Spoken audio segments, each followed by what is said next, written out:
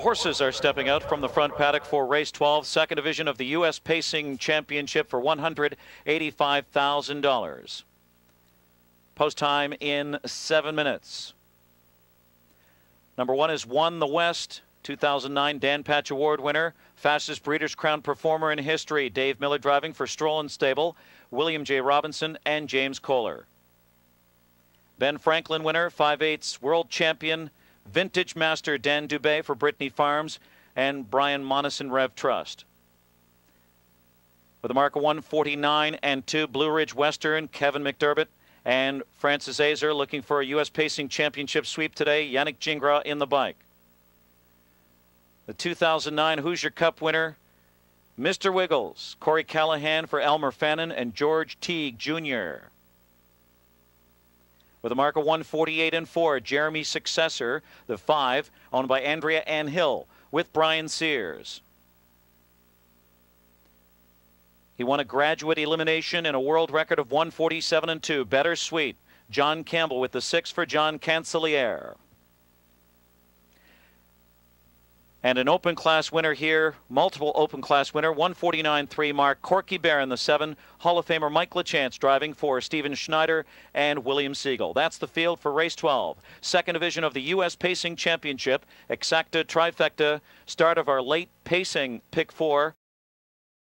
Time for the second division of the U.S. Pacing Championship, free for all pacers, $185,000, field of 7 on gate. Here they come.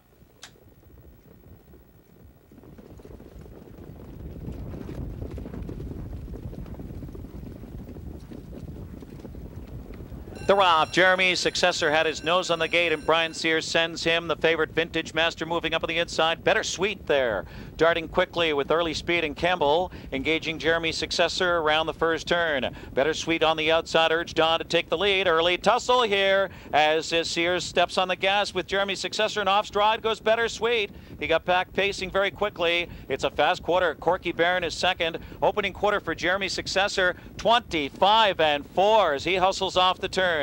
Corky Barron moving up second now. Better Sweet after the quick bobble is back in third. It's a gap of 2 to Vintage Master fourth in the backstretch. Then comes Won the West with Blue Ridge Western and Mr. Wiggles at the back. Single file and they settle down up front now. Jeremy's Successor, Sears has a good strong hold of him. Corky Barron at 65 to 1 in that pocket spot with Mike LaChance. Better Sweet is third. Vintage Master, the whip's up there in fourth. The half, 52 and 4 fifths, fastest half today. Won the West is fifth as they tighten in now. Blue Ridge Western is sixth, and then comes Mr. Wiggles on the far turn. Campbell goes in attack mode again with Better Sweet, who comes after Jeremy's Successor. Better Sweet on the outside. Vintage Master in gear now with Dubé, third on the outside with good momentum. Corky Barron back to fourth on the inside sharply. Around him comes Won the West. Then it's Blue Ridge Western and Mr. Wiggles, and they set sail for home. Better Sweet takes over. Better Sweet. Here comes Vintage Master with Dubé on the outside. 1:20 and 3. Amazing three-quarter time. Better Sweet on the outside. Vintage Master. Here comes Won the West. Dave Miller with the left-handed urging. Won the West takes the lead and draws clear. Won the West. Won the West, last year's champion and Breeders' Crown winner, is home free in 148 and 1 over Blue Ridge Western, who was up for second. Then it was Vintage Master and Better Sweet. Burke and the Buckeye, Dave Miller in the sulky for the victory behind Won the West today in the U.S. Pacing Championship, second division in 148 and 1, his fourth win this season.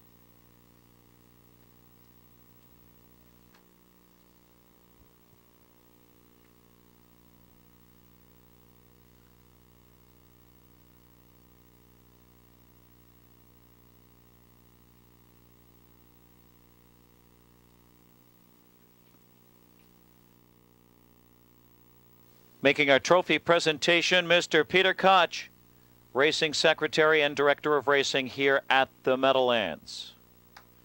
Bob Hayden is standing by. The 1, Won the West pays $680, $460, $240. 3, Blue Ridge Western, $12.20 and $420, and 2, Vintage Master, $210. 1-3 exacta, $83.60. A 1-3-2 trifecta, $180. The Dime Super, $48.42. 1-3 5.26. Post time for the 13th race in 15 minutes at 5:12. It's the Lady Liberty Final for $248,000. Exacta, trifecta, pick 3, and dime super. Are here. Fastest Breeders' Crown winner of all time is back. And Ron Burke and Dave Miller. Dave, won the West. Is he as good right now as he was at his best last year, you think? Well, yeah, you know, certainly. I mean, it didn't have to go that much today, but, you know, 48-1, that's pretty good. I'd say he's as good as he was. What kind of trip did you work out today? I let Danny get around me. I was just going to follow him, and there was enough horses there. I didn't think he'd make it back to the front. He was third over, but at top of the stretch, he kicked in. You surprised he raced this well with the time off?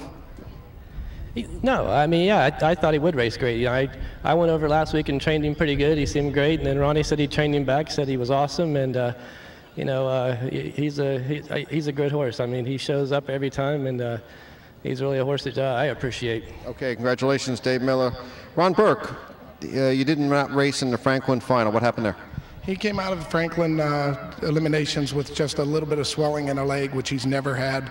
And the owners are great. You know, they're never going to put this horse's career in risk. And we just scratched him and pointed him for these races. And every day he's got better, and now he seems fine.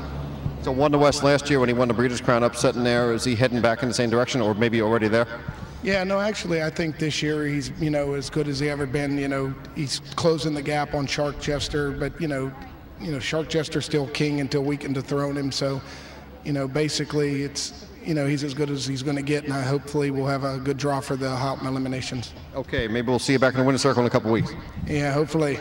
Okay, congratulations to the Connections. Won the West, 148-1.